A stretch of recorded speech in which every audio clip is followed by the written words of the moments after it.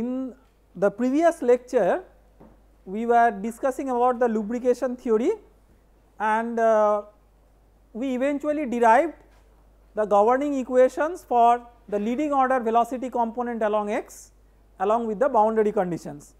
So, before proceeding further, I will try to summarize what we have discussed so far, so that you can recapitulate and then we will move forward. So, if you look into the view graph which is there, then basically you have a narrow passage where the length scale along y is much smaller than the length scale along x. So, the epsilon, which is the length scale along y by the length scale along x, is considered to be much less than 1. So, we have used various non-dimensional parameters. I will go through these slides pretty quickly because this is just to sum up, not to give you any new concept. And we have obtained the velocity scale along y in terms of the velocity scale along x using the continuity equation.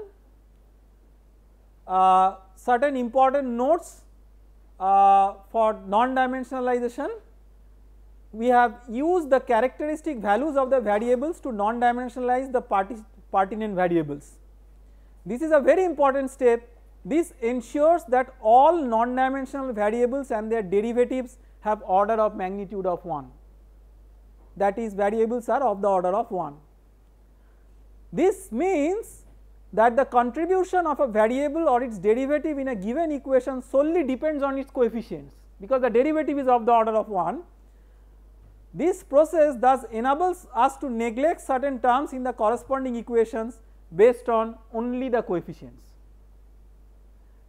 The concept is of utmost importance in fluid mechanics, as a number of methods employed in this subject come straight from this concept. For the sake of completeness, we will assume that the body forces Fx and Fy act along x and y directions. These forces might be gravity, magnetic field, electromagnetic effect, whatever, and the characteristic scales are Fcx and Fcy. So, I will not go through all the details of the governing equations because these have already been worked out. So, the analysis of the x momentum equation gives a choice of the pressure scale, which scales with 1 by epsilon square. Then we can rearrange the x momentum equation, and the various terms are shown here, and similarly we can do analogous stuff for the y momentum equation, and then we can use an asymptotic expansion. So, this asymptotic expansion we can do provided that all variables of different orders must be of the order of 1, which is ensured by non-dimensionalization. We cannot guarantee this always to be satisfied, because why we cannot guarantee this always to be satisfied? We are unsure about certain scales, right. We have selected u as the dimensional u by uc, but we do not know what is uc. So, how can we ensure that u by uc is of the order of 1? That is our hope. So, if that hope does not work, then it may so happen that the individual dimensionless parameters are not of the order of unity, and then this method will not work. So, choice of the scale is something which is very important. However, if the suitable characteristic values can be found, then non-dimensionalizing with the characteristic values almost always makes sure that of the order of criteria is satisfied. So, with the asymptotic expansion, right, whatever we could not write on the board here, you can see on the slide with all the different terms we expanded in terms of epsilon, epsilon square, you get big expression, but by looking into the equation itself you can understand that which terms will be important.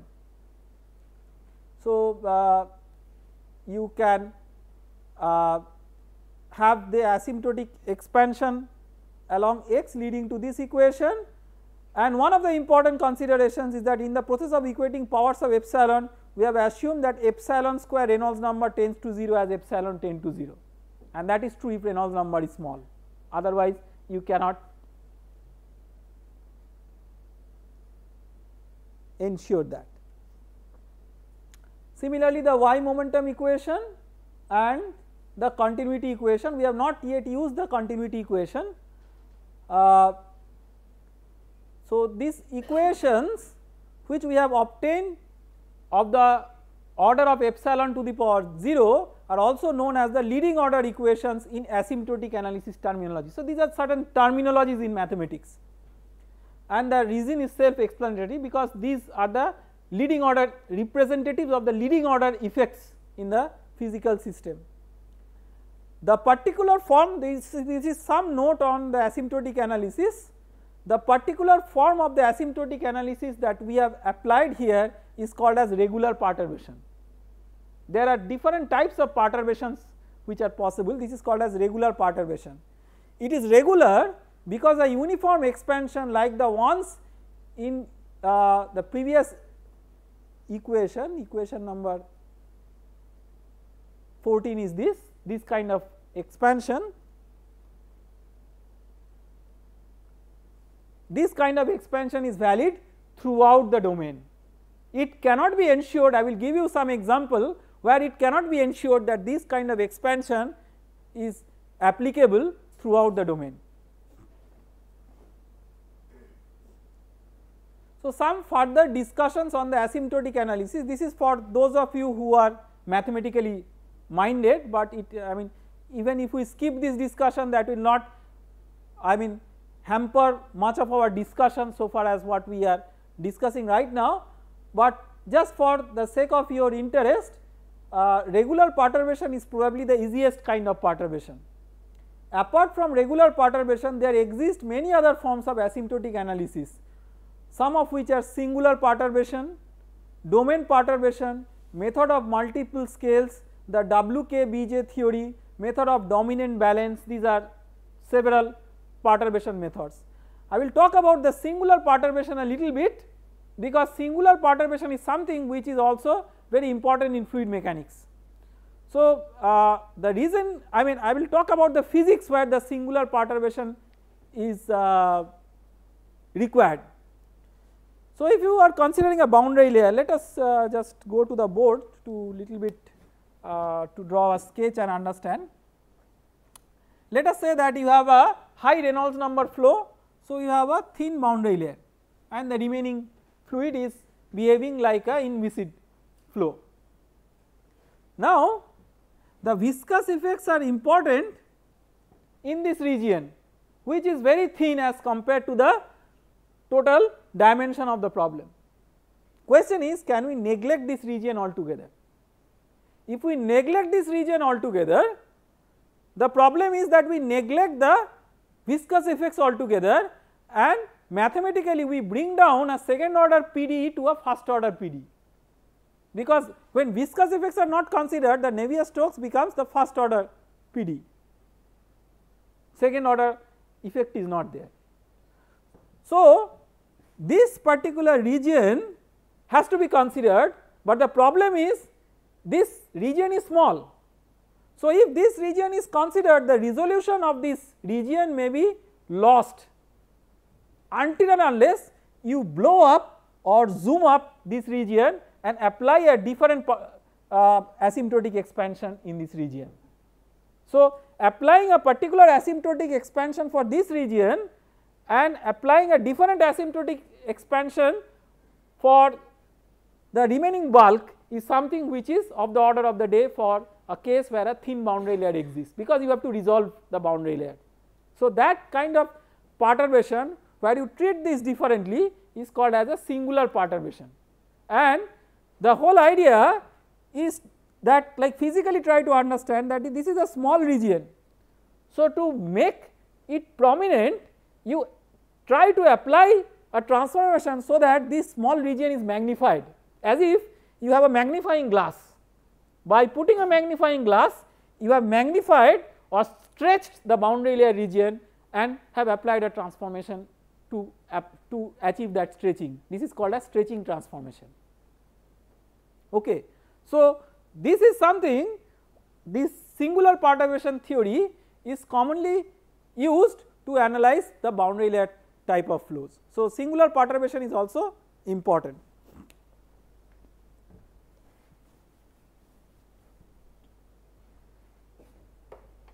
So, let us look into the summary. So, perhaps you have already encountered singular perturbation in your fluid mechanics course.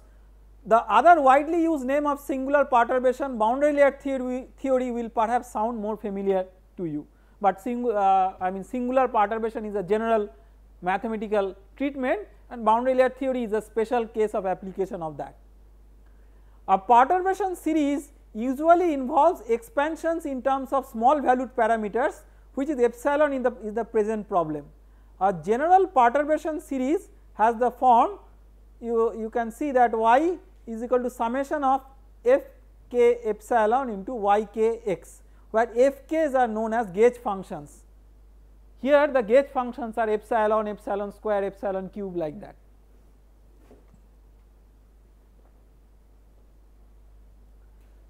So, you can see the lubrication equations summarized.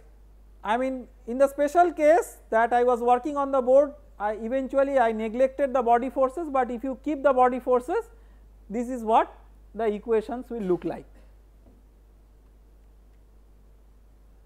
And then the transformation, we attach our reference frame to the bottom wall as shown in the schematic. It moves along the x axis with a particular velocity. Whatever I mentioned as u star in the board, that is given as u tilde in this particular slide. So, this is u star.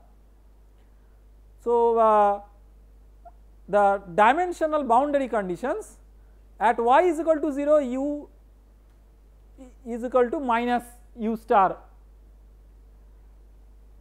The boundary condition at y equal to h, again u equal to 0. The u boundary condition is good enough to calculate u0, but that is not good enough to solve the pressure distribution, because you have to link it through V. So, you require a boundary condition for V, and that boundary condition is V is nothing but del H del T, right. The rate of change of the height with respect to time is V. So, this is like the kinematics of the problem that is deciding. So, it is just a kinematic parameter. These kinds of boundary conditions are also called as kinematic boundary conditions.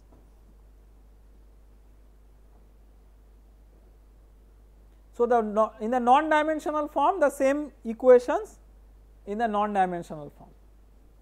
Now, the choice of scale, very important. If the x motion of the upper plate is dominant, so you have to see that what is the physics. As I told you that the choice of the scale depends on the physics of the problem. So, if the x motion of the upper plate is dominating, then the velocity scale is nothing but the velocity of the top plate.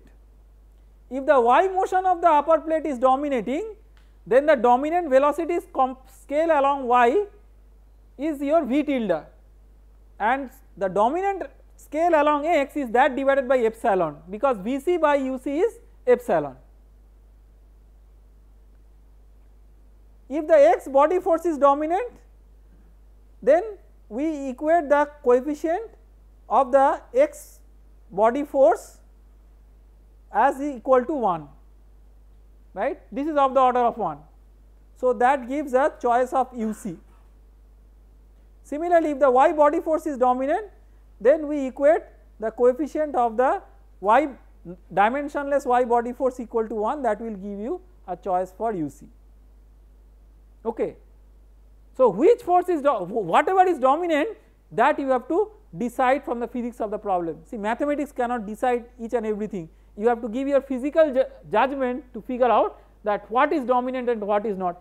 Accordingly, you have to select the suitable scale, and why the selection of suitable velocity scale is important. Again, I am repeating, it is important because that will ensure that all the derivative terms or all the velocity individual u0, u1, u2, all these terms, these are constrained to be of the order of 1, and these are possible in the dimensionless form only if you have non-dimensionalized with a suitable scale. Okay. So, we will do one further simplification. We will assume that there are no body forces. With this we shall proceed toward the solution of the problems. So, these are the final equations. We have derived these equations, but just to summarize, and general steps for the solution. I will go through the general step later on, because let us work out the steps and then you will yourself appreciate that what is the general step, so that we can write it in the form of an algorithm, so that for any problem using lubrication theory you can use the same algorithm. So, with that let us come to the board and try to solve the equation. So, let us write the x momentum equation, the leading order. So, x momentum equation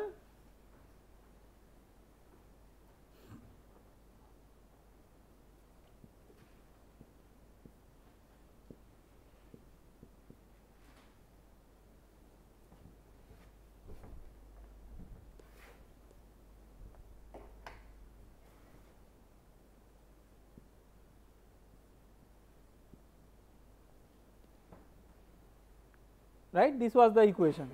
So, let us integrate it, del u0 del y. So, this is the first step in the algorithm. You integrate the x momentum equation to get u0. So, del u0 del y, what is that?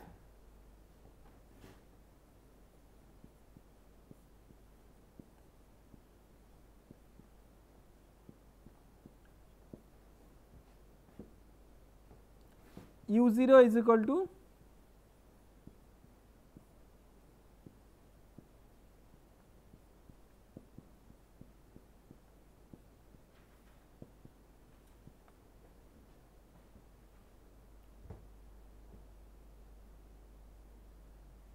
this is function of x again.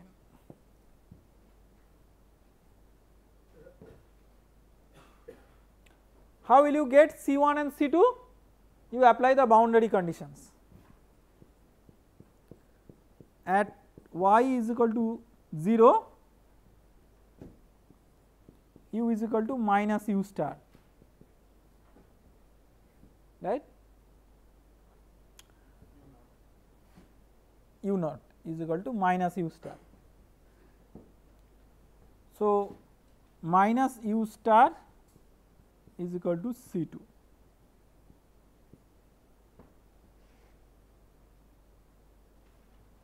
Boundary condition number 2, at y is equal to h, h remember is a function of x and t.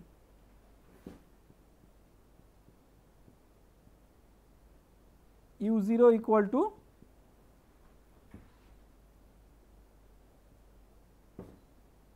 zero. So, 0 is equal to dp naught dx into h square by 2 plus C1 h, C2 you can write as minus u star. That means C1 is equal to u star by h minus dp0 dx into h square by 2, h by 2, right, h by 2.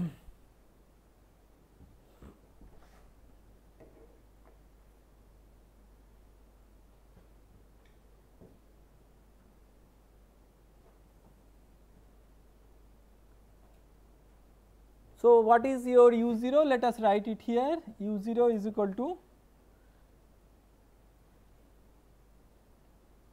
1 by 2 dp0 dx into y square minus yh plus u star y by h minus 1, right. So, just check, I mean this is always a nice thing to do when you solve a problem. After you solve the differential equation, you check at least that the boundary condition is satisfied by the solution. So, at y is equal to 0, u0 is equal to minus u star, and at y equal to h, both the terms are 0. So, u0 equal to 0. So, now how do you get V0? You have to relate this with the continuity equation. So, continuity equation is del u0 del x plus del v0 del y equal to 0 in the leading order. So, del u0 del x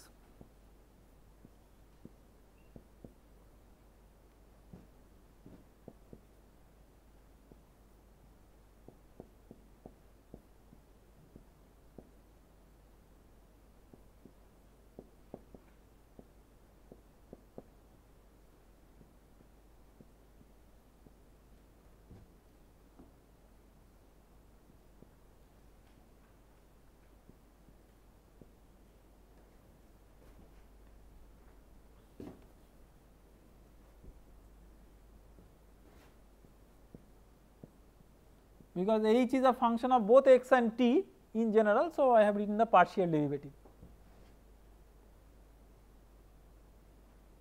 This is the first term, right. Then minus u star by h square y del h del x. When you differentiate this with respect to x, you have to remember that P0 is a function of x and h is a function of x. Okay. So, this is equal to minus del V0 del y, continuity equation.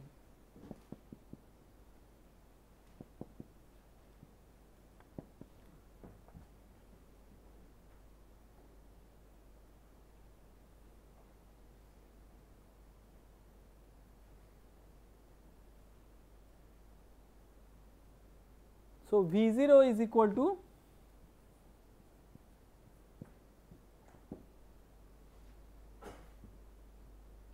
you have to integrate this with respect to y. So, minus half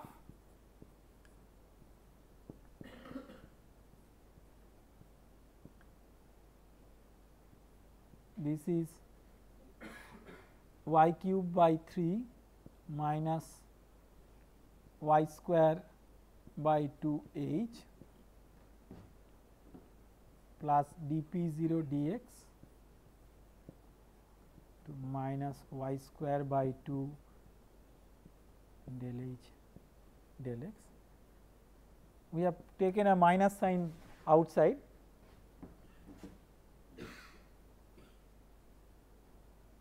Then plus u star by h square y square by 2 del h del x plus some C3x.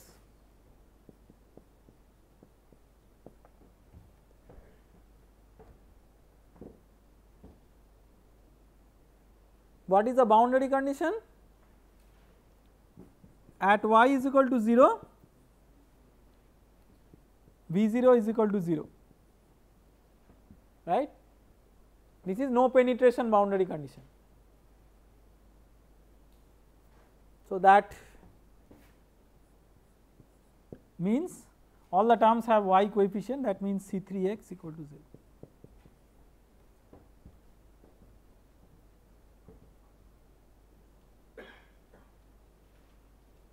Now, our objective is to get the pressure distribution. So, to get the pressure distribution, we can use one condition which we have not yet utilized, that is the kinematic boundary condition at y equal to h.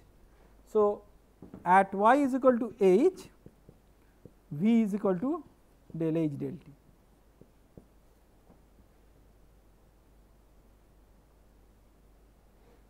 V0 basically. So, del h del t is equal to minus half d2 p0 dx2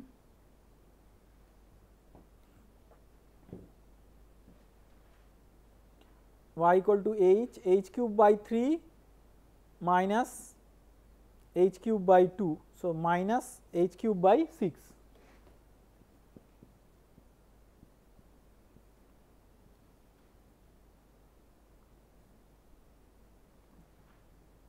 Minus dp0 dx h square by 2 del h del x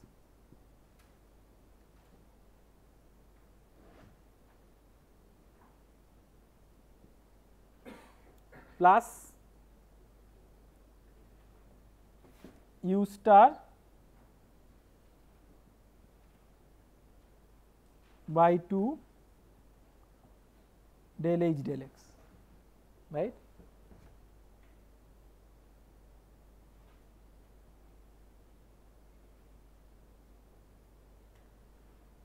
So, we can simplify this and write.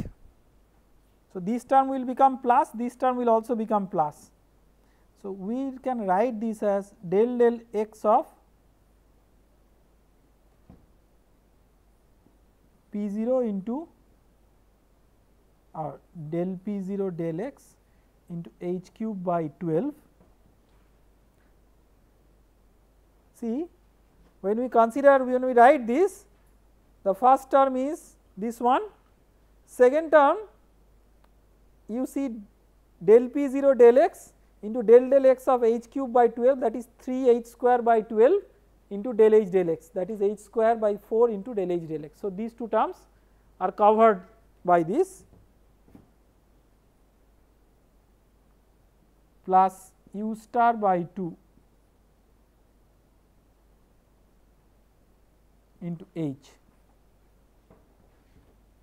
right. No, that because we have taken common. So, I mean this is more general, it makes.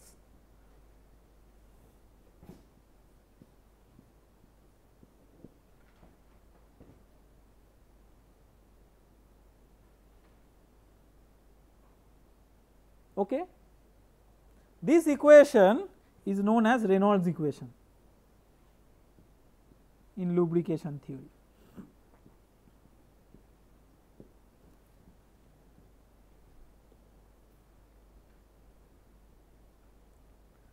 So, this gives a pressure distribution. If you now integrate this equation for a given scenario, then that will give the distribution of pressure, and when you integrate the pressure over a surface, that will give you the total force, which is of engineering interest. So, now let us go through the general steps of the solution, and we can now appreciate that how the general steps of the solution are have been applied. So, you see the y momentum equation shows that pressure is not a function of y. So, this means we can integrate the x momentum equation with respect to y to obtain the solution for u naught. Enforce the boundary conditions for u to evaluate the full solution. Integrate the continuity equation to calculate v.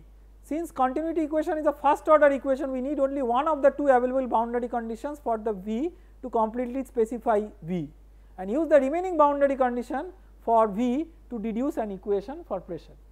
Now you can understand it much better, because I thought that instead of telling the algorithm first, let me work it out first and then you can generalize it for any scenario. So, let us, so this is the step up to which equation number 32 in the slide. This is the step up to which we have come. So, this is called as Reynolds equation. Okay. Now, we will work out two problems to demonstrate the use of the Reynolds equation, and all the problems are worked out in details in the slide. So, I will only discuss about the concept and not necessarily go through all the integration, differentiation and all, which is mostly a trivial matter, but we will discuss more on the concepts of the problem.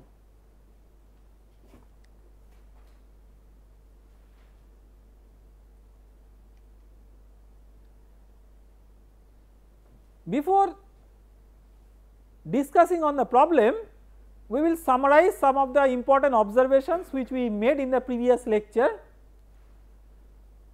First observation, the scaling of pressure is one of the most important part of lubrication theory.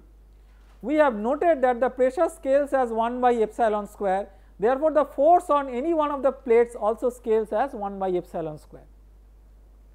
The viscous stress on the other hand scales as 1 by epsilon, hence the force due to viscous stresses on the plates is also of the order of 1 by epsilon. This I have already discussed, but just to summarize, because these are very important conceptually. Therefore, the viscous stresses are simply asymptotically smaller as compared to pressure.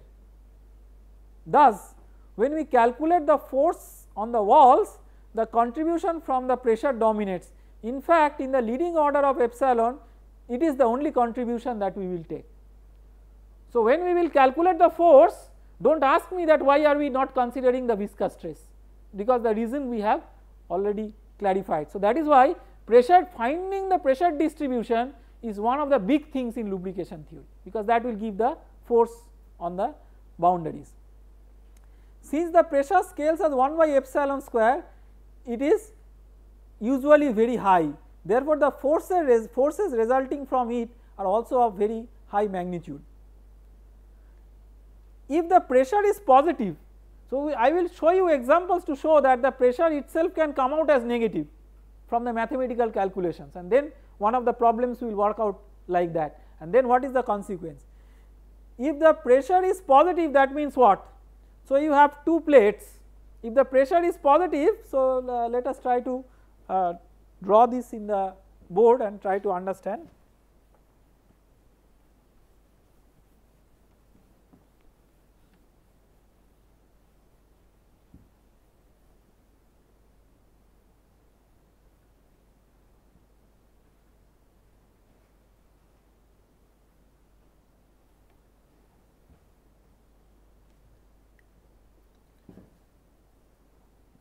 So, pressure is positive.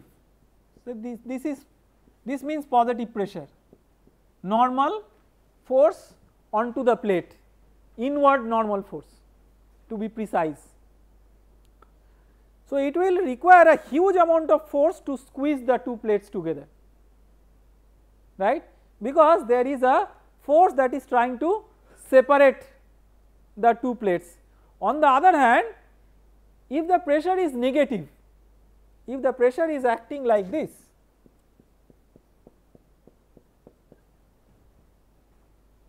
then it will require, then what will be the tendency of this plate? The tendency of this plate will be to come down relative to the bottom plate, and there will be a high amount of force necessary to pull the two plates apart.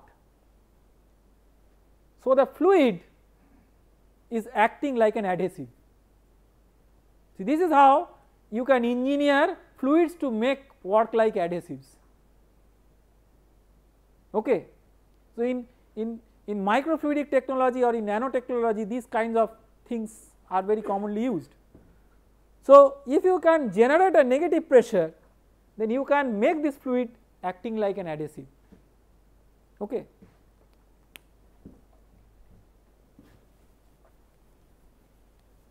Now, let us get back to the slides. So, the first problem, a very classical problem in mechanical engineering, a slider block problem. So, the description of the problem is given in the slide, but I will read it out for clarity so that you can understand the definition of the problem. We will work out a few steps, but I will not work out the integration differentiation part, but we will cover out the concepts. So, consider the schematic shown in the figure. The bottom wall is fixed while the top surface moves in the x direction with a velocity u. Okay. So, the top surface has no y component of velocity and only x component of velocity, which is capital U. So, what is an appropriate choice of velocity scale in this case? UC is capital U, because the motion of the top plate is dictating the physics of the problem in this case. Had the top plate not been moving, there the physics of the problem would not have been described in this way. So, the motion of the top plate is dictating the physics of the problem. The top block or surface is also known as the slider block. These are certain engineering terminologies, but it is important to know about these engineering terminologies. The height of the space between the two blocks varies linearly. So, h as a function of x linearly varies from a to b. So, you can write h as a function of x. The length of the block is L in the horizontal direction. The axis system has also been depicted with like x and y axis as shown in the figure. We wish to find out how much force is required to pull the block forward using the lubrication theory. This problem is classically known as the slider block problem. This is a very classical problem. So, let us get into the solution.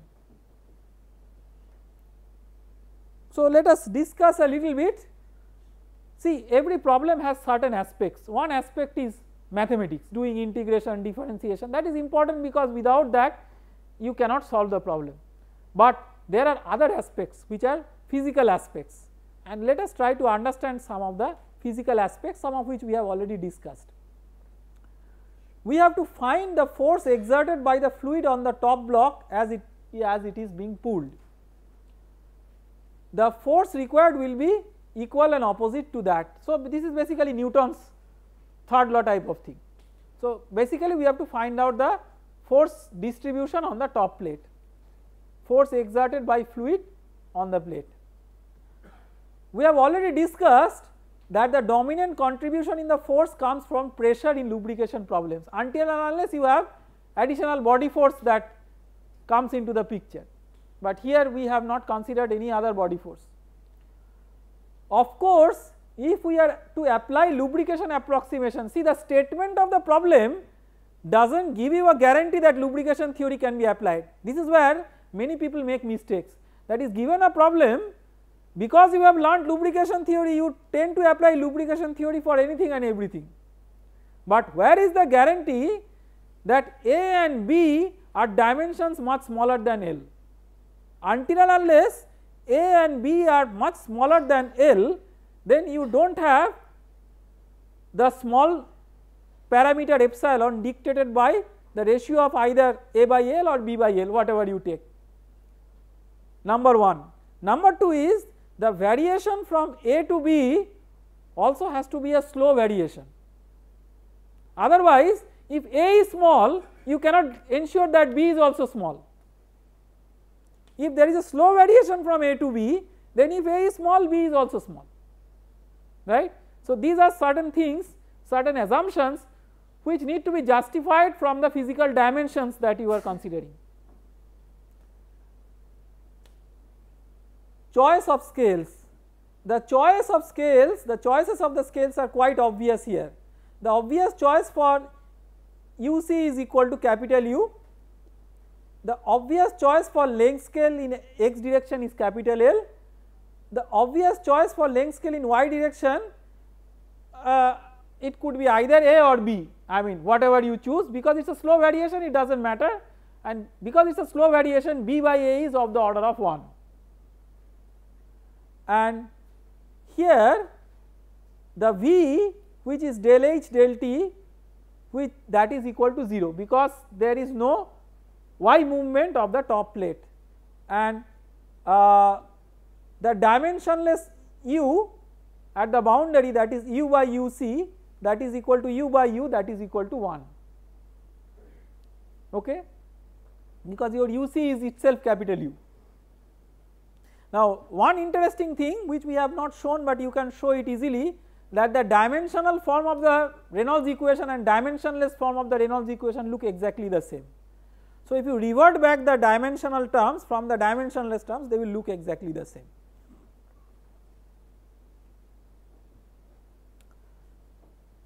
So now let us solve the problem.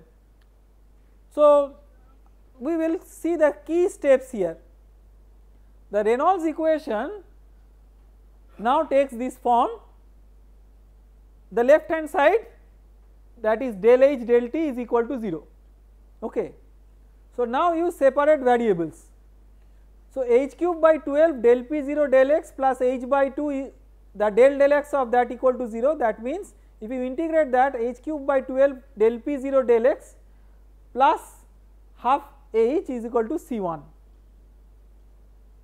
or h cube dp0 dx is equal to, so del P0 del x you can write dp0 dx for the reason we have already explained, that P0 is not a function of y. So is equal to C1 minus 6h. Now you can integrate this to get P0 as a function of x once you substitute h as a function of x. So how do you get h as a function of x? Let us quickly go to the board and see.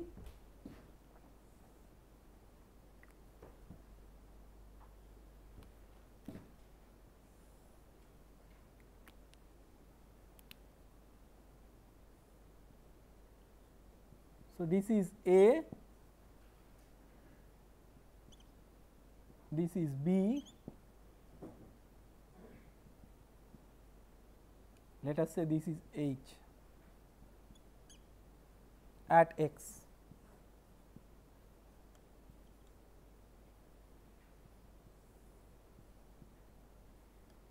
This is L.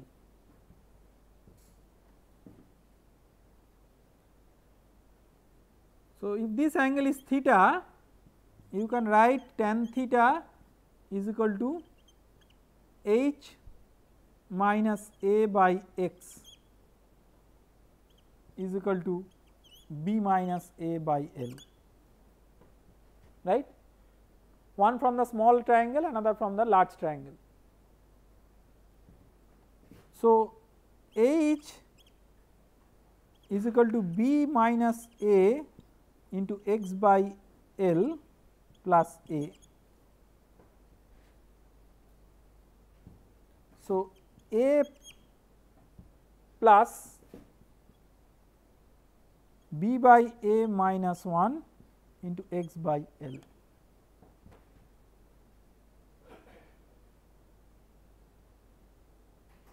So this x is x dash actually, the dimensional x. B and A are physical dimensions. So then if you, sorry, this is 1, h by A equal to, I have written two steps together, dividing by A.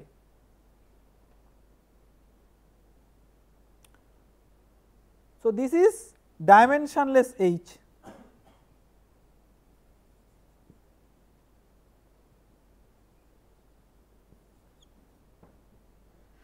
If you are considering h0 equal to A, dimensionless h is equal to 1 plus, let us say b by A is equal to r.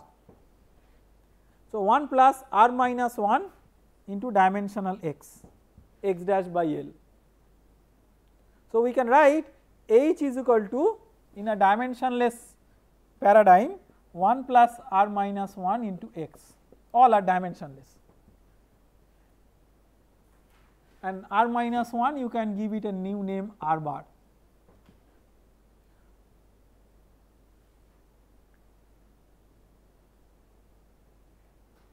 Okay. So this gives h as a function of x. So let us get back to the slides.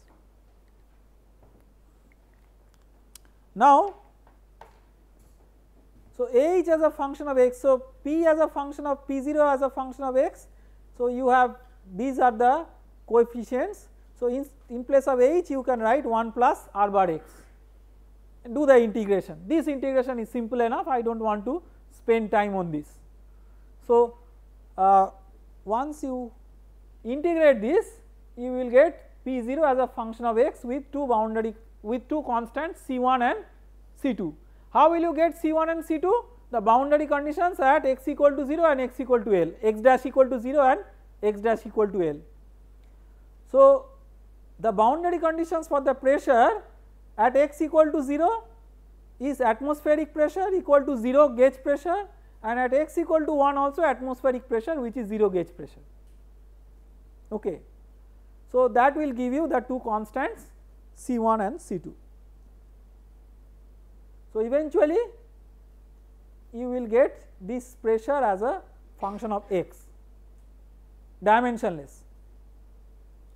As we see that the Reynolds equation has indeed given us the pressure distribution in the channel. All it remains now is to calculate the force along the x direction originating from the pressure on the top plate. Okay. So, force, you can see that the force, we have kept the contribution of pressure and kept the contribution of the viscous stress. Okay. But we have to keep in mind that the viscous stress is one order less than the contribution of pressure. So, how do you calculate the force due to pressure? Let us come to the board.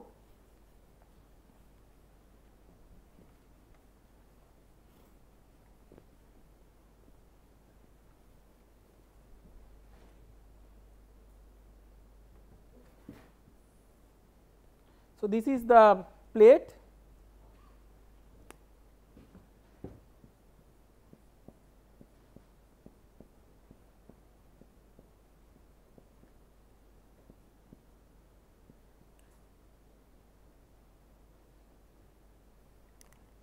This is the x direction. So, at a given x, so we use that at a given small l, we take a strip of length dl.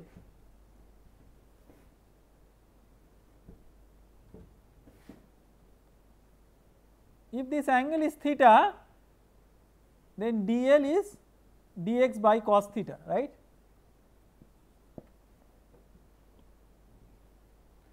So, what is the normal force on this? P into dl into the width, let us say width is equal to 1. So, P into dx by cos theta, the force in the axial direction is the x component of that. So, that into sin theta, right, plus or minus I am not bothering about so much, depends on whether you are finding out force on the fluid or force on the plate, I mean that is there. So, this is tan theta, and tan theta is, you know, b minus a by L. So, you can express it in terms of R, capital R. So, with this mechanism, so basically you have to calculate integral p dx with an adjustment parameter which is r minus 1. So, you look into this slide, that is what it gives, equation 42.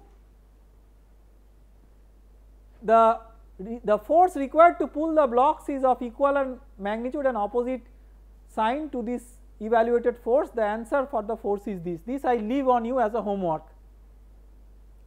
So, you calculate the force which is coming from the previous expression, do all the integration, and this is the final answer to the problem. I mean this is just integration work, it has I mean does not involve a lot of fluid mechanics. So, this is a graphical representation of P and dP dx as a function of x for capital R equal to 2 as an example. Okay.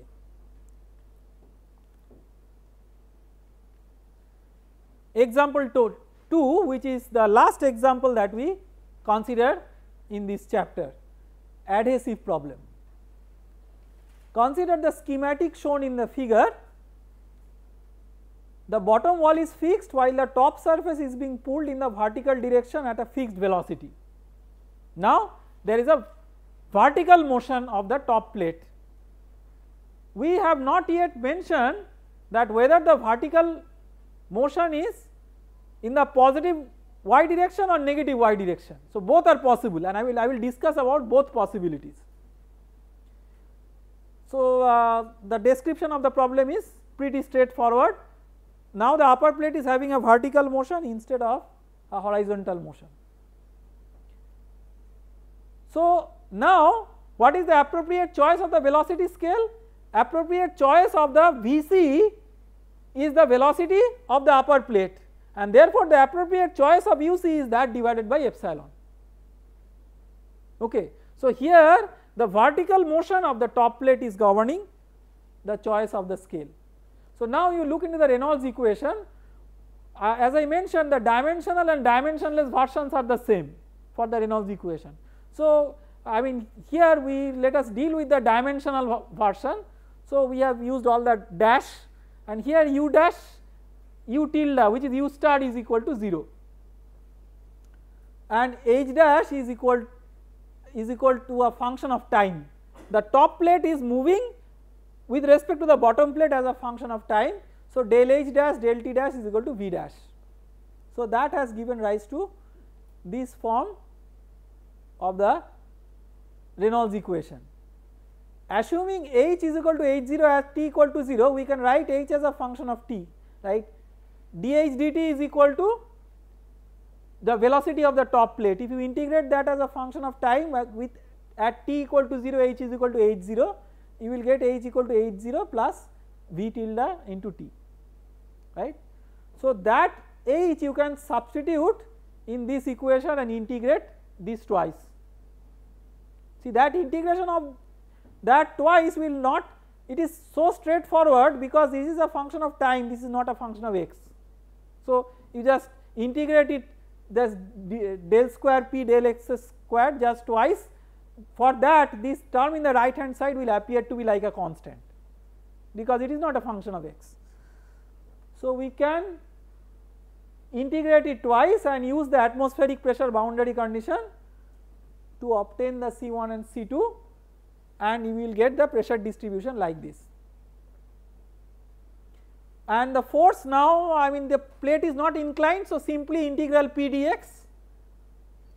So that if you calculate, this is the final expression for the force. Okay.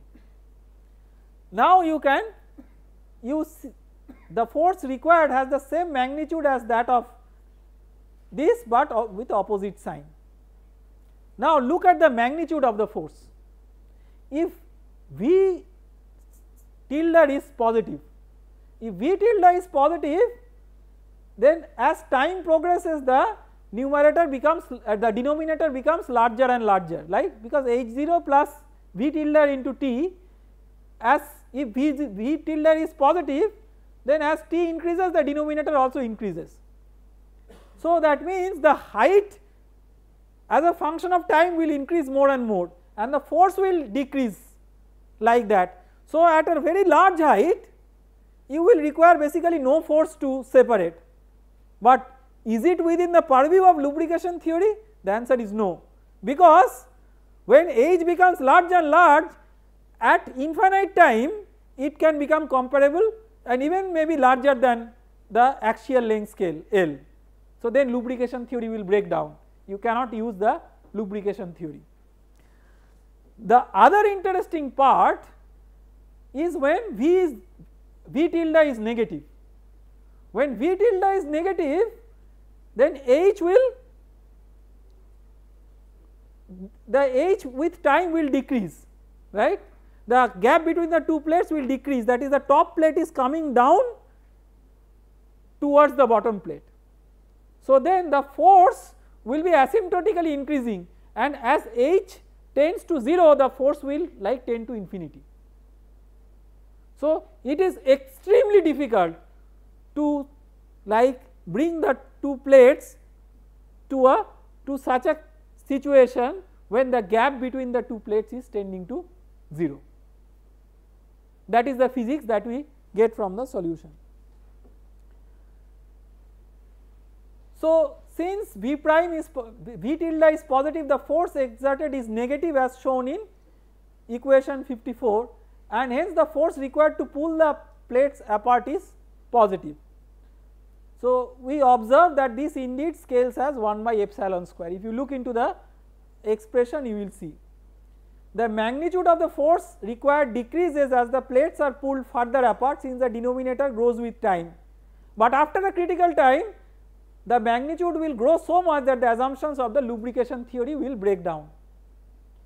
Now, if the V tilde had been negative, then the force required would be negative. Not only that, it will grow with magnitude as time progresses, because the height will become smaller and smaller and height is coming in the denominator. After a sufficient amount of time, this will actually blow up to become infinity, and that time is H0 by V tilde, then the denominator will become 0. Physically, this means that as we squeeze the plates more and more, higher and higher amount of force is required to keep up squeezing. So, it is very difficult to really squeeze the two plates. So, with these two examples, I will try to conclude with the discussion on the lubrication theory. Now, I mean, there are many more issues, and if you want to look into the various issues, the mathematical as well as the physical issues, you can look into these books.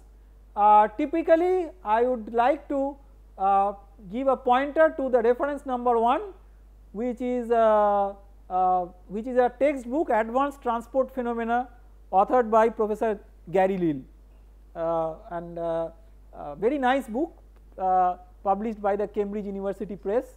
And I mean, if you want more advanced material on lubrication theory, you can look into that text as well as the other references which are given in this slide. So, we stop here today. Thank you very much, and we will start with a different topic in the next lecture.